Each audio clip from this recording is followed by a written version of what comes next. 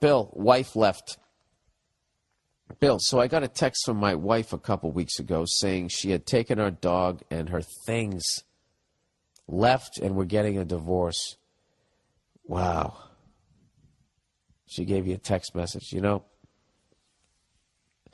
that's kind of the way to do it. In a selfish way. You know. Do you know I know somebody who did that? I knew somebody who was in a fucking relationship forever. And I guess they just didn't know how to get out of it. So here's an option for people out there, men and women. And, sir, this has nothing to do with you. This just reminded me of this. So this fucking guy, his woman went on a cruise or went on some sort of wine tasting thing or whatever. And I guess he knew that she was going on this trip. So before she left, he already found another apartment, signed a lease, and all that type of shit. So she leaves. I mean, she was leaving for like 2-3 days. He had another buddy of mine, went over there. They packed up all his shit and fucking moved it out to this new place.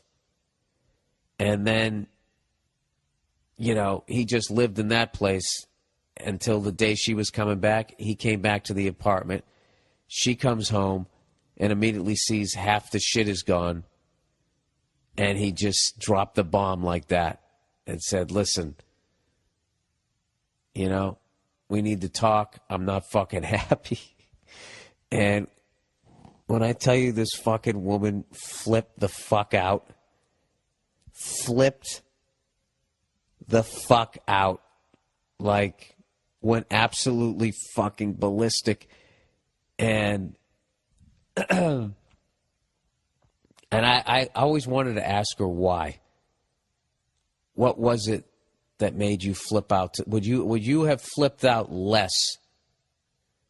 Because she didn't even go into the surprise of what? Oh, my God, crying, went immediately to anger. And I think it was because he was already out. And there wasn't going to be any sort of closure / I can torture you and be a total cunt to you. Like, he sidestepped all of that and just made this clean-ass fucking break. You know, Dennis Miller, that's the news, and I am out of here. That's what I thought when he did it, and I don't know why I always smile when I think, because that's the thing, you know, if you're going to break up with a woman, you just know, I never had to break up with a girl I was living with. I can't imagine that fucking hell. And this person, I mean, that's one way to do it. So if you are stuck in a relationship and you don't know how to fucking bring it up, you just don't know how to do it, that's one way to do it. Because when they come home and you're sitting there, but all your shit isn't there, that's the conversation has begun. Fuck. Anyways. So, getting back to this poor bastard. He goes, her rationale was that she always hated me. Oh, my God. Forget the 8 instances of cheating, 3 post-marriage that I tolerated just because is as good of a reason for her to leave as any. Wait a minute. Back up here. Wait a minute, dude. She cheated on you 8 fucking times? 5 times before you got married? I mean, dude, what? Come on, man. You didn't see this coming? All right, I'm going to save judgment here. He said, forget about the 8 instances of cheating, 3 post-marriages that I tolerated. Then he writes in quote, just because is as good of reason for her to leave as any. Here's where you pummel me, but she was at my mom's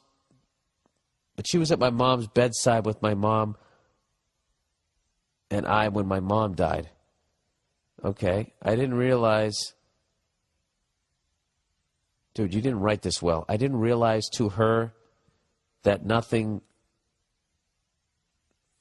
I didn't realize to her that was nothing but her way in. I didn't realize that to her. I don't know. What, that she went to that was her way into your life? In my grief, I didn't notice she went full Andy Dufresne, just chipping away at my sense of self so she would fuck around. So when she would fuck around, I thought, well, no person in the world will hang on to me, so this is better than being alone. Fuck it. Oh, dude, come on, man. She and I had been together for 9 years, married 3. My problem is that as a 26-year-old, birthday was yesterday, none of my friends can relate, and my 1,000-yard stare, can relate. And my 1,000-yard stare at the bar just seems to be harsh. Seems to harsh their hipster PBR buzz. Dude, this is the most difficult fucking thing I've ever tried to read. Dude, you're only 26 years old. Get the fuck out of this thing. Go to the gym. Is that your problem? Huh? You got a little dough around the fucking middle?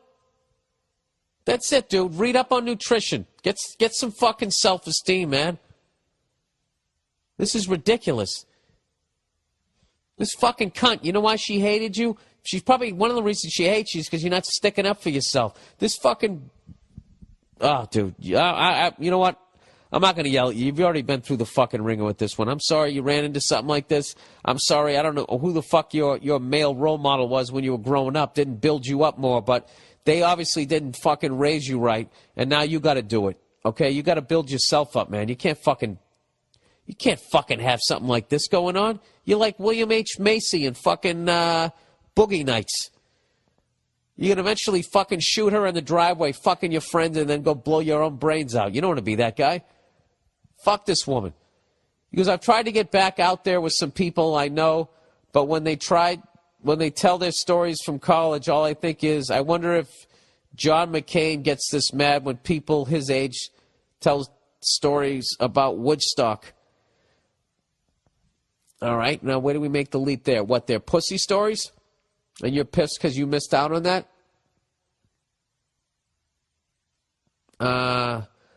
I'm optimistic as, for the most part, my life is much better. My friends think I'm exaggerating because they saw us together, and my response is that people saw Elizabeth Smart out in public too, and she wasn't fine either. What the hell do I do? The last time I was single, texting didn't exist. I couldn't drink legally. I lived with my parents. You got the point 3 examples ago, but I keep typing.